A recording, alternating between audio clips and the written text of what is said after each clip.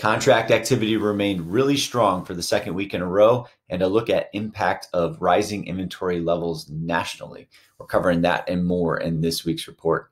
As always, thanks for taking a few minutes to join us for our weekly look at real-time market insights into our local housing market. My name is Scott Parker. I'm the Vice President of Sales and Marketing here at John Green Realtor, and I'll be taking you through this week's findings. So here's new listing activity. We had a little drop off after a nice 2-week pickup there. Let's go over and look at contract activity. We had a big spike last week, and contract activity held up in proportion to the level of the new listing activity we saw last week. So that just tells us the market remains very strong and active as we head into May.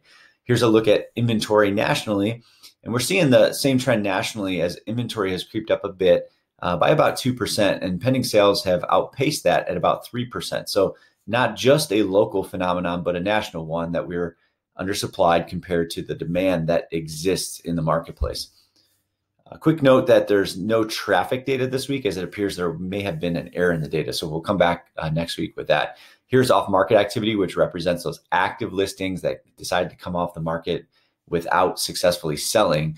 And that's a great forward-looking indicator number for us if we see any movement in the number. We saw a little bit last week, but that number bounced back down a bit after that spike last week. So nothing out of the ordinary here. Basically, sellers putting their homes on the market are finding buyers. Under contract versus new listings. So this graph and the next one kind of depict balance in the market. We say 60% is normal balance on a chart like this. 100% is way out of balance. In a perfect world, we see this number continue to trend down as more inventory hits the market like we saw these past 2 weeks. But this is indicative of the fact that demand just continues to outpace supply, even when we get a uptick in supply. So here we had an off-market activity, so you can see the total number of listings on the market relative to the total number that left the market, and same trend here. Lower off-market activity this past week bolsters this metric this week.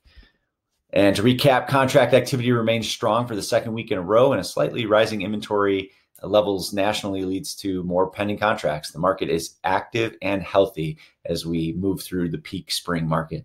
Thanks for joining us, and we'll see you again next week.